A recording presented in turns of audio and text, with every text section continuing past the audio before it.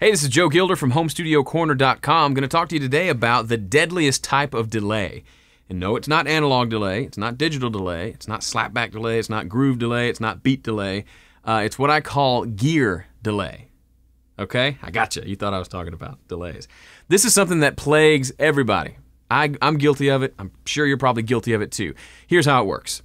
Let's say you've got your studio and you've got a new piece of gear that you either are about to buy or you've already purchased and maybe it's shipping in a week or two.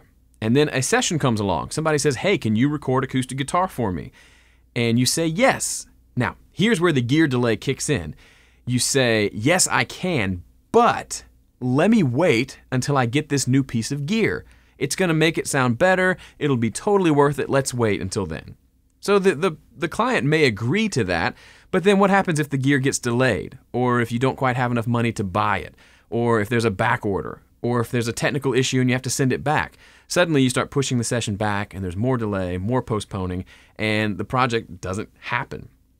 Or probably maybe a little closer to home for you, maybe you're working on your own project, maybe an album, and you think, I'm gonna get this thing done. But then you think to yourself, you know, before I record vocals, I wanna get this new microphone. Next thing you know, it's been 6 months and you haven't worked on the project because you've been saving up for this microphone. And then you get the microphone, you do some vocals, then you think, you know what, I need this new preamp for my guitar parts. Let me save up and buy that, and then I'll finish the album. And you end up in this constant cycle of gear delay where you postpone actually working on projects until you have amassed this perfect collection of gear to get everything perfect. I got news for you, it's still not gonna be perfect. And the same thing is happening to me. I've got some gear coming in the next couple of days, but I've got a client who wants me to record acoustic guitar.